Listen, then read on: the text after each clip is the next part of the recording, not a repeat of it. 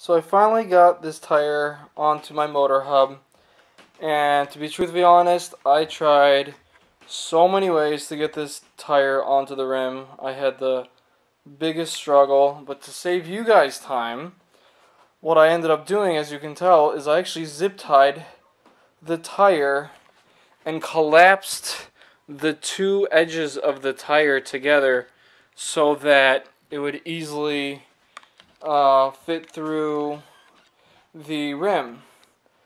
Now, for placing the tire onto the rim, it was as easy as stepping onto it.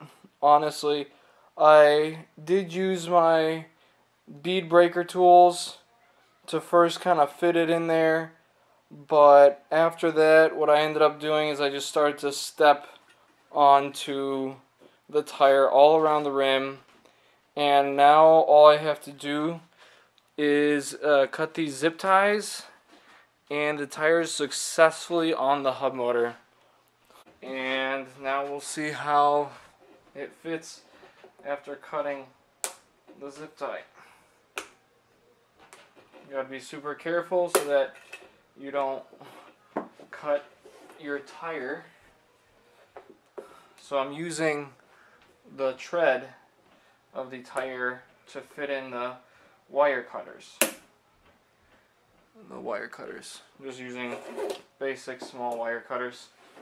It's one of the, I didn't think I would ever successfully put on a tire because I was struggling for a good 2 to 3 days, maybe not 3 days, but definitely 2 days on trying to put the tire off my old rim onto the new hub tire rim without ruining the rims themselves, and doing it on my own. So this one, there we go, on my own. So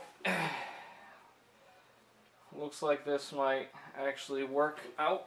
There we go. Make sure it's on the rim so that it doesn't pop off, otherwise you're going to have to do this all over again.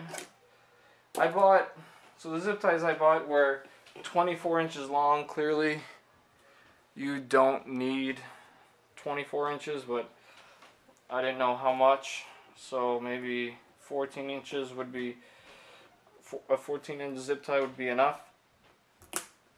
But like I said, tires were completely zip tied all around, as tight as I possibly could, and now it fits. So the next step is to put some air in it. So here's an old valve stem I used for my older rear rim.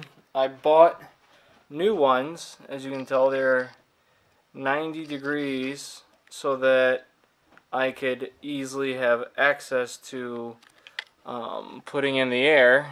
I haven't set where I want them oriented yet, but I didn't have enough space here on the hub motor, so I bought 90-degree valve stems to have easier access in pumping my tires.